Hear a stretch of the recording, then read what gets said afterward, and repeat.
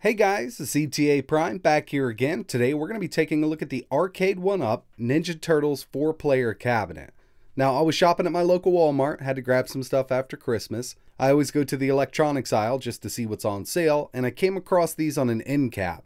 Now, these usually retail for $349, but at my local Walmart, they're $199 right now. I did check online and they're still listed at $349, so I'm not sure if these are on sale everywhere, but at my local Walmart, they are $199, and they actually had 4 in stock.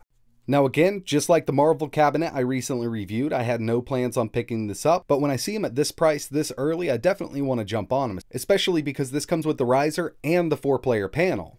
This is one I've had my eye on for a little while, and now I'm really out of room. I do have to get rid of 4 different cabinets. I got 2 bar tops and 2 Arcade1UP machines that I have to get rid of to make room for all of this. So in this video, I'm just going to do a quick assembly and give you my thoughts on it. I really love the idea of the 4-player setup here, but we still have that 17-inch screen, and this is one that I may do the 20-inch Dell monitor mod to. I'm really not sure if I want to do it to the Turtles version or the Marvel Superheroes. So like I mentioned, this one does come with the riser, but it doesn't have a lit marquee. This isn't a special edition or anything like that. But this is one of the newer revisions that comes with the dual stereo speakers, comes with all the hardware we need, and this giant control panel for the 4-player setup. So yeah, the artwork on here looks fine. I mean, it's definitely not the highest quality vinyl that I've seen, but it works out perfectly if you can pick one up for around this price. It does have the new volume control unit, so we have 15 steps of volume control from within the cabinet itself, and we get the plexiglass panel. This has the protective film on it. It is completely clear. So like always, I wanted to take a deeper dive here, so I pulled the bottom off the control panel. We have the newer Arcade1UP sticks and the newer buttons. These can be easily upgraded if you want to, but for the games we have here and the price I paid, I think it's perfect. I gotta say that Arcade1UP has definitely stepped up their game in the arcade stick department. These are definitely cheaper sticks, but they work out a lot better than the first generation Arcade1UP cabinets with the leaf spring design. I also wanted to take a look at the main board to see if I could figure out what CPU this is running, but unfortunately they've glued the heatsink to the CPU just like they did with the Marvel Superheroes cabinet. I'm pretty sure I could get the heatsink off the CPU if I put a little heat on it, but I'm not going to risk it right now. I might do it later on down the road if I decide to mod this. But I recently got a hold of the Space Invaders Countercade from Arcade1UP, and I did a full Raspberry Pi mod on it. Come to find out, that cabinet was actually powered by an all-winner H3, which I suspect is powering these newer cabinets, like the Turtles cabinet here, and the Marvel Superheroes cab. The gameplay on both of these cabs is great, and I believe it is the all-winner H3. This is a quad-core Cortex A7 CPU at 1.3 GHz, with a Mali 400 MP2 GPU at 600 MHz. Now this has plenty of power to run the games that they're using on both of these cabs. And finally, I just wanted to throw this out there. This is the model number for the 17-inch screen that's inside of this one and the Marvel Superheroes. This screen definitely looks better than the first wave of Arcade1UPs that came out, like the Street Fighter II cabs. So assembly's very straightforward, just like any other cabinet, except we have that riser that's included, so you have to put that together also. But overall, everything went together without a hitch. I think it looks amazing, and this riser does make them a lot taller than I ever thought they would be. It definitely makes a big difference. It's almost 5 feet tall now.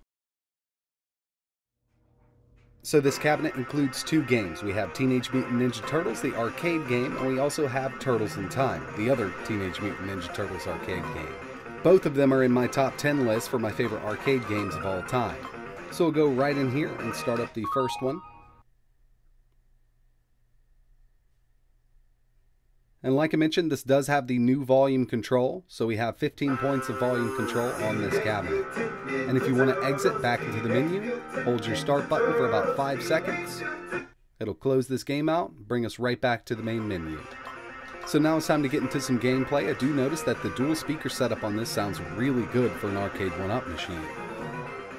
So we're going to go ahead and play through this a little bit, and then I'll be back at the end to let you know my final thoughts on this cabinet.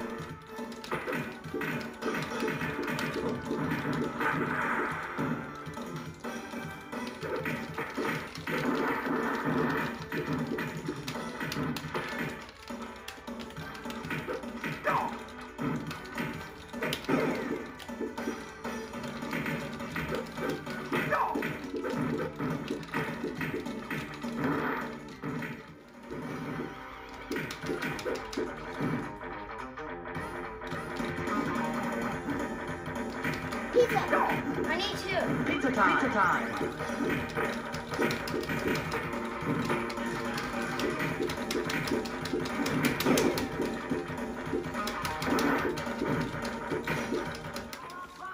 We have 3 teams.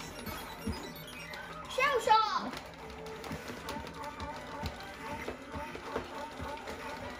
Now there's 3 of us, and there's 4 shredders. Contest. We got the yellow in. We got yellow in. We got yellow. I think he want to be yellow.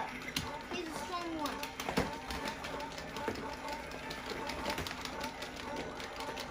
Doing that multiple.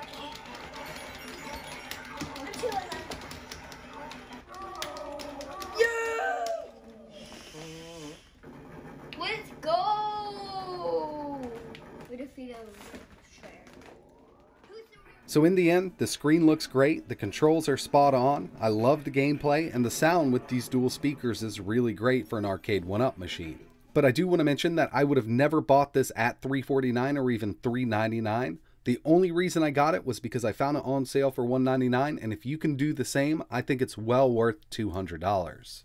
So that's pretty much it for this video, guys. I really appreciate you watching. I do want to add a 20-inch screen to one of these newer Arcade1UP machines that I have, be it the Marvel Superheroes or the Ninja Turtles. If you have an opinion on it, let me know in the comments below. It'd also be really cool if you could hit that like button or maybe subscribe to the channel. But like always, thanks for watching.